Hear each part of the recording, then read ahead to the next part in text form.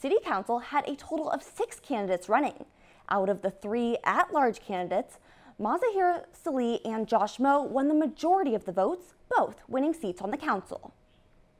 DITV had reporters across Iowa City last night as well, tracking the election and talking to these candidates. DITV's Brady, Behrend, Valtman, and Jordan Tovar have team coverage from the at-large candidates' watch parties last night. I'm here at Fix Coffee inside the Chauncey building, where new City Council member Mazahir Salih held her election watch party. Salih's watch party featured tons of supporters, many of which were friends and family of hers. However, a few Iowa City Council members, along with Mayor Bruce Teague, also showed up to support Salih. She's the perfect person for our community at this time because she has a spirit of unity, and she's excited, she's energetic, and we need someone with experienced leadership on the council. Her platform's focus on affordable housing, transportation, and inclusion made her a popular candidate. After receiving the most votes out of any candidate, Salih is ready to focus on the community that elected her. I believe that the creative solution always coming from the people who are affected by the problem. I will be listening to the people, I will go where they are at, and I will find the problem and find the solution from them.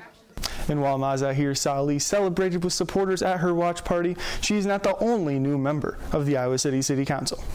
DITV's Assistant News Director Johnny Valtman is at Big Grove Brewery with more on new City Council member Josh Moe's election watch party.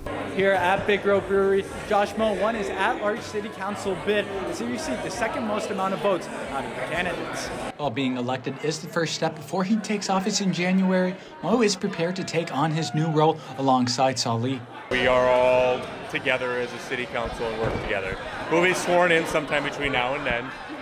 But yeah, January 2024, we get to work right away with budget season. Both elected candidates take office with similar platforms, wanting to work on similar issues facing Iowa City. Another similarity the two candidates shared was their support from Iowa City's mayor. That this was someone that Iowa City would be fortunate to have as not only their leader, but really as a partner to ensure that people can thrive and live their best life.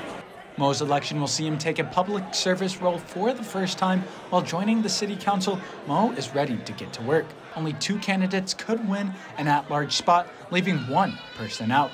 DITV's Jordan Tovar has more on the final candidate at large. I'm here outside Deadwood in Iowa City, where supporters for at-large candidate Mandy Remington have gathered for her watch party. When asked why they voted for Remington, they lauded her leadership abilities, and they expressed their hopes for her in the future. She's just a passionate leader who's built her thing from the grassroots on up, and this isn't going to be the end for her. Mandy's still going to be around and not be discouraged by this. But as the night rolled on and results began to come in, it soon became clear that Remington would not be one of the night's 2 winners. It's a little disappointing. Obviously, I had hoped to win.